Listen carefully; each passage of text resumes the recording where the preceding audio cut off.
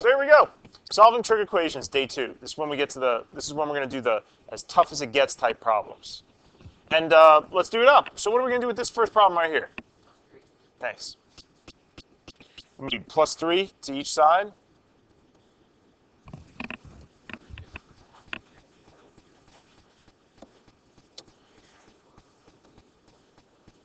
Right? Tan theta equals 3. What do we do from here?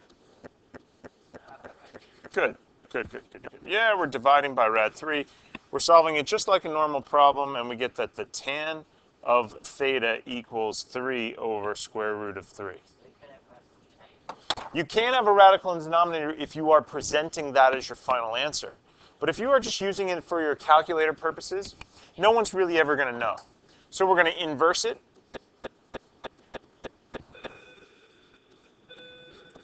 Yep, we're going to inverse it up. What do you get? 60 degrees.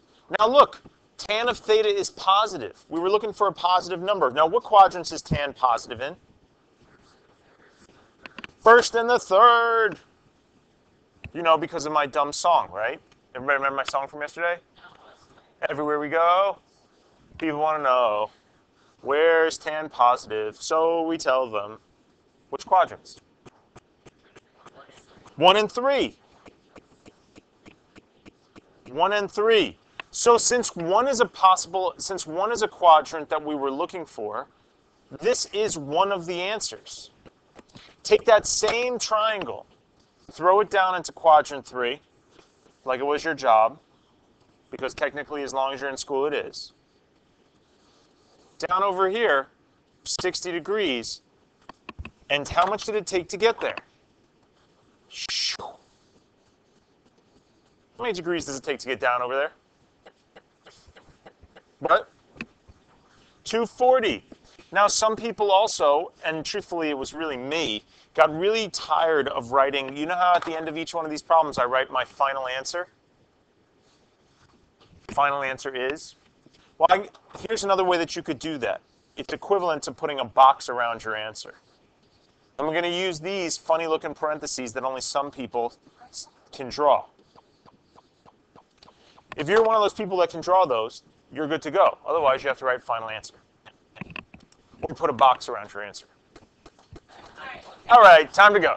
Time to go. Time to go. Question number 2. Question number 2. Going to take my proper collared shirt, khaki pant, boat shoes type approach. I'm going to say, okay, x is equal to the sine of theta, and then just convert the problem. X squared minus x equals 0. So look, this x squared minus x equals 0 is something you might have seen in 9th grade. And after yelling at your teacher and saying that, oh, this is mad work, I can't do this, then after you settled down in your seat and said, all right, I can do this, what would you have done? Factored, of course you would have. Yeah. We're going to solve it. X equals 0. X minus 1 equals 0, adding 1 to both sides. And then look, you've solved it. Now convert back. What's up? Convert back. So you have the fact that the sine of theta equals 0 and the sine of theta equals 1. So here it is. It's like 2 for 1. You know what I'm saying? We got one problem that's split, and now it's 2 separate problems that you have to solve. Yes. Yeah. There's like 2 sets of scenarios now that you have to look at. It's amazing. I love this. This is absolutely fantastic. Couldn't be any happier. Let's inverse it. Inverse it. You know what the sine inverse of 0 is? Yes. I think it is.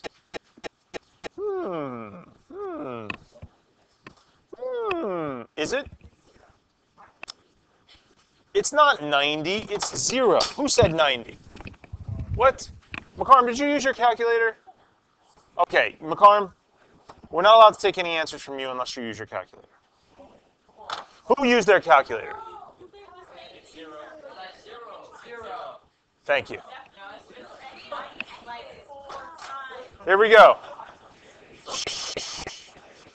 Come on. Come on. Come on. So here we go. We're going to plot that. If you get 0 or 1, okay, you're going to have to draw the circle because that means it actually exists on one of these borders of the unit circle. Where is the sign equal to 0? Well, it's equal to 0 right over here at theta equaling 0 degrees. But then is there any other spot that you can think of where sine theta, where sine is equal to 0? Mungie? I see it in you. What's up? Yeah, the complete other side. Great job, girl. Great job. Yeah, there's one other place. Draw on your unit circle, right down over here. You see, the cosine is -1, but the sine, the y coordinate, is 0. And how much does it take to get over here? Yeah, 180 degrees. So that's another possible answer. So theta could be 180. These types of problems that we're doing right now are all 6-point questions on your regions. These are lots of credit. This is hence lots of work. What's up, buddy? All right, let's do the other one. Do me a favor, inverse sine it for me. What's sine inverse of 1? 90 degrees. Let's draw it in. 90 degrees occurs up over here. Is there any other spot on this unit circle where the y coordinate is 1? What do you think? Nope. There is no other spot on that unit circle where the y coordinate is 1. And hence our final answer for this problem is 3 choices. 0, 180, and 90. Somebody in first period goes, so do I have to put them in order? Am I going to lose points? And I said, no, I'm not that petty. I'm not that cheap. Right, and trying to take away points from you. But you do either have to put a box around your answers or put them in brackets like this to indicate solutions. Check this one out. If you thought the last one was bad, wait for this one. Let's do it. Guess what approach I'm going to take? Guess what I'm breaking out? Breaking out my collared shirt, my khaki pants, my boat shoes, because guess what approach I'm taking? I'm going to take a real classy approach and say, let x equal cos theta. Yep.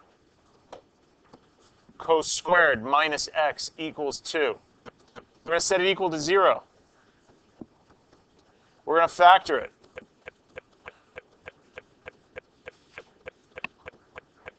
And we're going to solve it.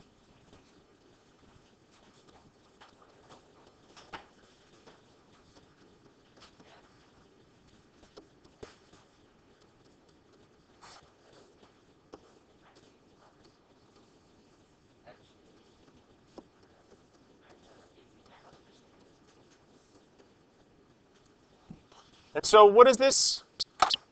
So now here's where I got to. And if x is equal to 2, then the cos of theta equals 2. And if x equals -1, then the cos of theta equals -1.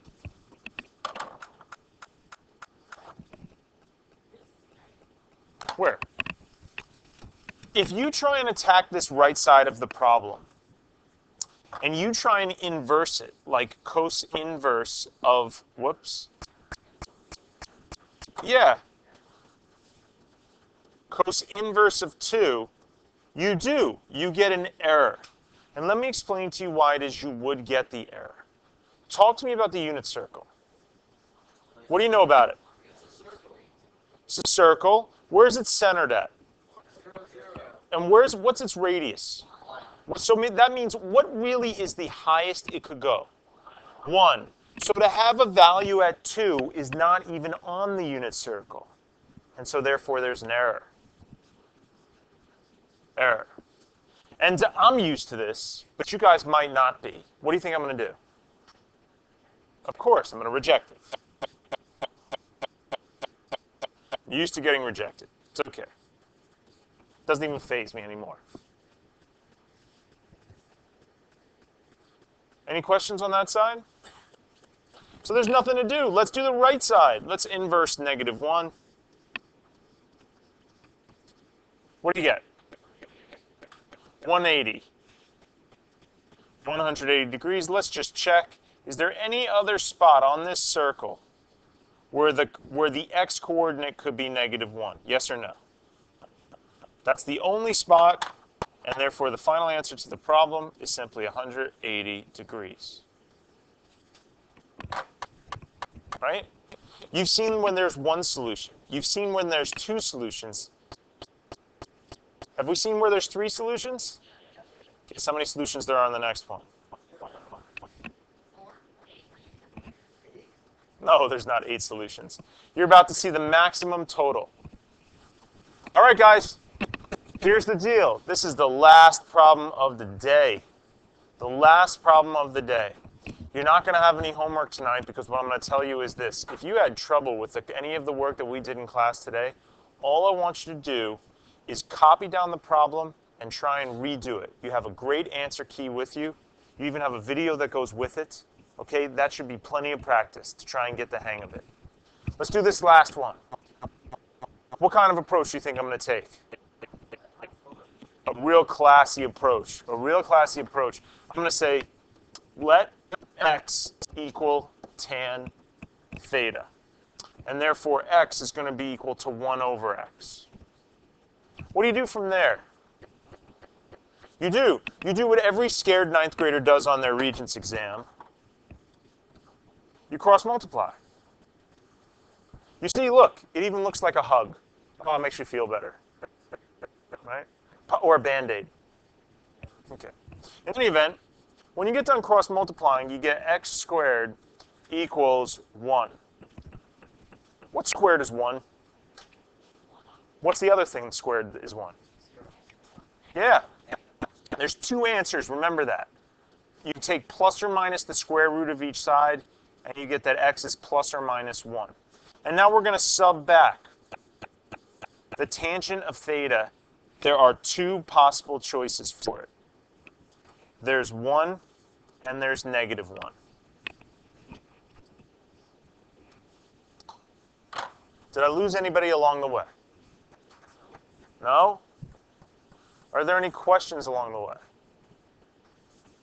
Oh boy. Let's set this up. Let's set this up. Tangent of theta equals 1.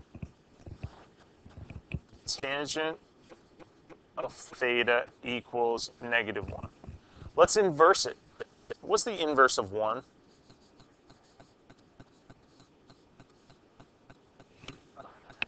45 degrees. Let's do this. Let's finish it up. Let's finish it up. Let's get out of here. Here's what we're going to do. Tangent is positive in which 2 quadrants? The first and third. I would sing my song, but everybody gets annoyed by it. What's up? What? Song? Everywhere we go, people want to know, where's tan positive? So we tell them. Quadrants 1 and 2. Yeah, 45 degrees will work, and quadrant 1 is a choice where tan is positive. So one of the answers is that theta could be 45. What's up? Question. Tell me up. Tell me what's your question, Alicia.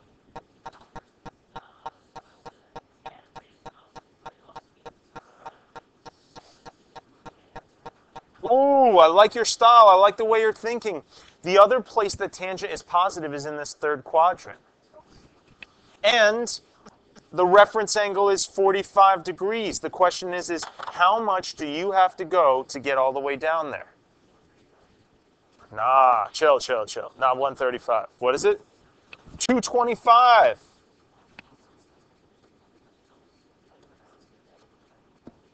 That's another option for theta. Let's do the other half. You guys, I'm psyched up. I'm psyched. I'm amped up. I love this stuff. I'm hyped. Is that how I say it? I'm hyped. Okay, anyways. See, I'm learning here. I'm learning. Let's do this. Let's inverse tan of -1. What do you get? Ooh, sneaky person. Sneaky person.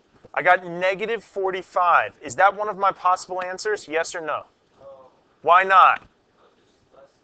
Very nice, Max. Yeah, because it's less than 0. Excellent observation. Still, there's an important piece of information here, right? The reference angle's 45. How much do I have to swing around to get down over here? 315. And that's a possible option for theta.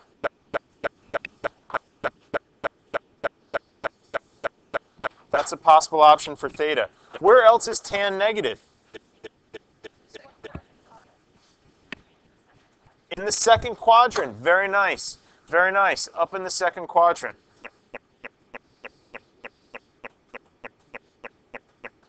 Didn't 50 Cent have a song about that? Up in the second quadrant. No, I guess not. Okay.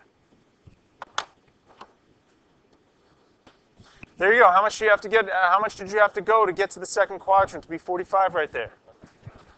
To be up in the second quadrant like that. Yeah, 135. Very nice, guys. Very nice. And I'll tell you right now, let's write, oh my God, look at all of our answers. Jeez.